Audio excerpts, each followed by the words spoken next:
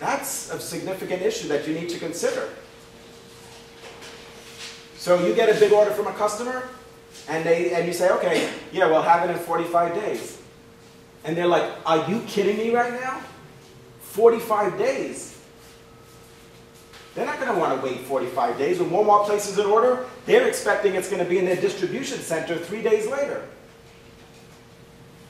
So there's trade-offs.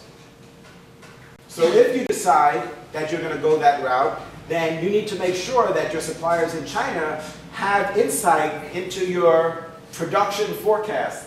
So they know that there's going to be demand, that they can see the demand that you're forecasting next month, the month after that, 6 months down the road. They know what the seasonality is for the product, so they know when to start producing the product. So location is an issue. In that case, you're literally thousands of miles away from your supplier. In other cases, it's very common actually for manufacturers and suppliers to be clustered together. So literally down the road. We need to look at the layout of both our manufacturing facility. How is the manufacturing facility going to function? How is it going to be laid out? And what is the layout of our retail operation? Remember we talked about the flow of the store. That's something that operations managers need to solve. And they spend a lot of time, and it's very deliberate. Remember we talked about IKEA is an example. You're in a maze there. You're not amazed. Well, you might be amazed, but after a while, the novelty wears off, right? It wears off pretty quickly.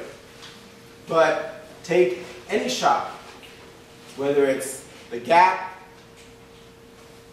Old Navy, whatever shop it is, the operations manager has designed a flow, which is the pattern that we follow in walking through the store so that there'll be some impulse purchase.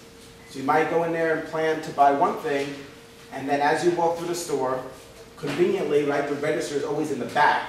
So you have to walk from the front of the store to the back of the store, and on the way, you're exposed to all these other things. So you just wanted to get a blouse, which it's cool that they're all in the front there. And then as you walk to the register, you see a pair of slacks or a skirt. And by the time you get to the counter, there are the shades and the necklaces and the bangles, right? And the earrings. They think of everything. So the layout is an important part of operations management. Operations managers will often have influence on the design of the job, which means they'll decide what are the tasks that need to be completed in order to produce the product or provide the service. The operations manager is responsible for job design, which means that they're going to decide what are the tasks that somebody needs to complete to either produce the product or service. A job that has high satisfaction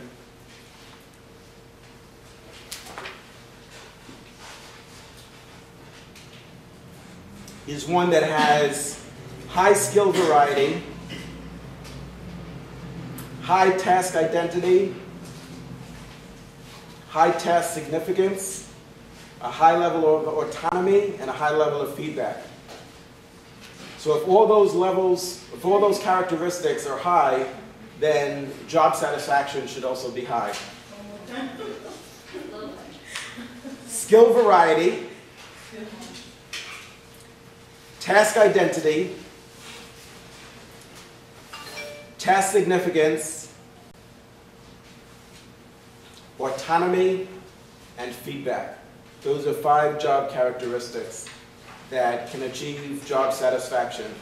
skill variety, task identity, task significance, autonomy, and feedback.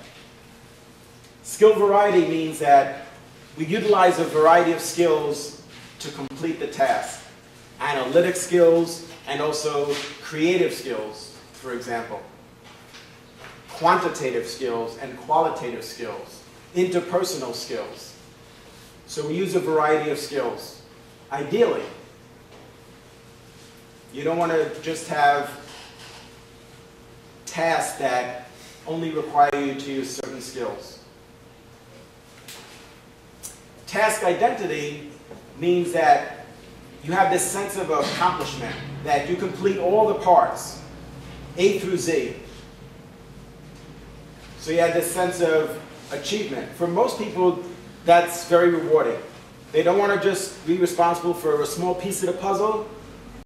They want to start and finish the entire project, all the steps that need to be completed. Which is different from job specialization, which says, for example, with the shoes, right? One person does the cutting of the leather. Another person punches the holes in the leather. Another person stitches the leather. Another person polishes. That's not providing task identity. Task identity would be, okay, I'm going to make a shoe now. I'm going to cut the leather. I'm going to punch the holes. I'm going to stitch it to the soles. I'm going to polish it. On to the next thing, right? On to the next pair of shoes.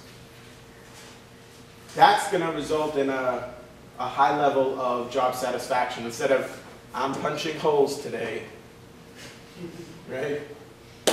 How exciting. Job significance means that you feel that what you do is important, that it's meaningful, that you're contributing to the success of the organization.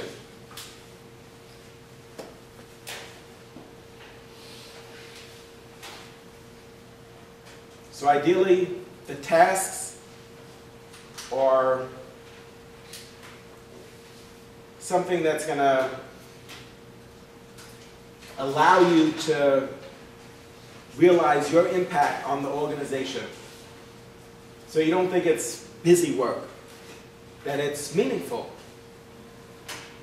I always tell my students, like a lot of students who work and also go to school, some of them work in retail, right? They might work at McDonald's, they work at KFC, they work at Radio Shack. You shouldn't be embarrassed to put that on your resume. Some students say, well, I worked at Burger King, do you think I should put that on there? Yes, you should. Because you know what?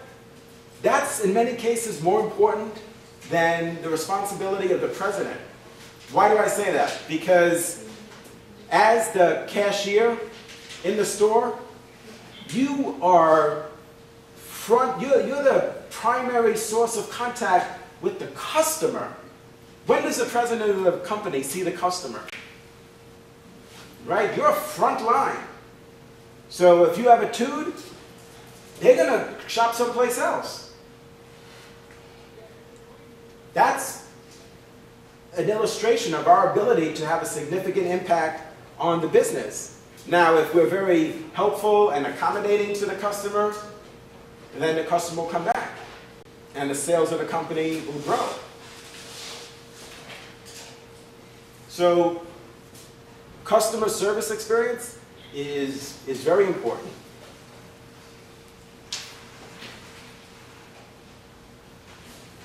Autonomy refers to your ability to complete the tasks in general as you see fit. So you don't have somebody leaning over your shoulder telling you what to do and how to do it.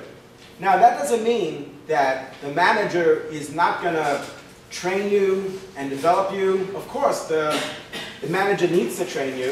In fact, one of the reasons why employees don't do what they're supposed to is because they don't know how to do it,